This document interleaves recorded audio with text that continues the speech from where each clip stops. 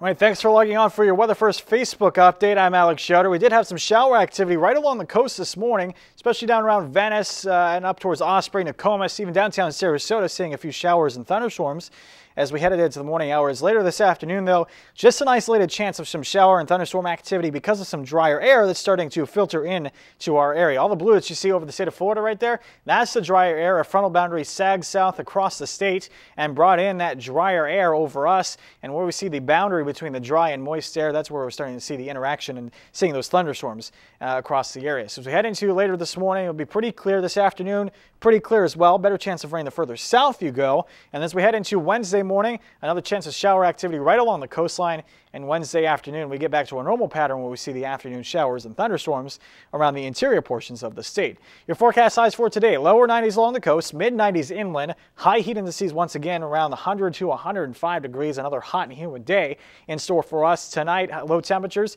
will be in the upper 70s along the coast, mid 70s inland. And then you see just a few clouds around after we clear out later on this afternoon. Time to talk tropics now. Let's take a look at Gert. Further moving along further towards the northeast out into the open Atlantic. Not much of a concern now. Another tropical wave along the Lesser Antilles island chain starting to weaken out. Also watching this vigorous tropical wave that just moved off the coast of Africa.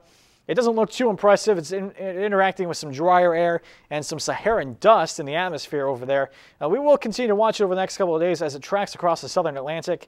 And the computer model suggests that this could become our next tropical system. On the waters today, winds will be out of the west, 5 to 10 knots, seas 1 to 2 feet, with a light chop on the bays and inland waters. Here's your forecast for today. High temperature, 92 degrees, isolated showers and thunderstorms, more scattered in nature the further south you go from about Charlotte County southward.